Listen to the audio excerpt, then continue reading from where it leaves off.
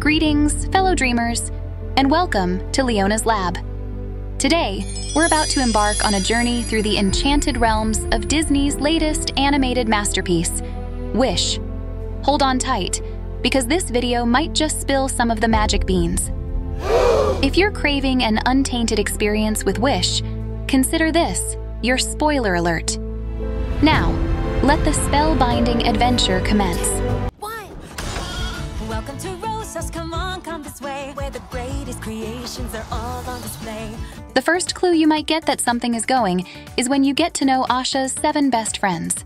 Safi has allergies, and the first thing he does is get his germs all over a freshly baked pan of cookies. You might say he's sneezy. Simon is described as being boring, ever since he gave his wish to King Magnifico. He does seem lethargic, even sleepy. Hal doesn't get much to do, but she seems upbeat about everything. She's pretty happy. Bazima is shy and talks in a timid voice all the time. You might call her bashful. Gabo is quick to anger. At one point, he even says, "I'm grumpy." Dario seems a bit dim, and he also wears a green tunic with a purple hat, just like Dopey. Dahlia is Asha's best friend and closest confidant. She wears glasses, just like Doc. In case you think this is a coincidence, all of their names start with the same letter as their corresponding dwarves.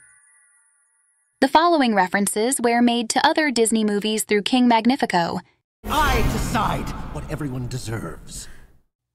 As Magnifico practices his dark magic on some of the townsfolk's wishes, you can see a Snow White-style poison apple on his desk.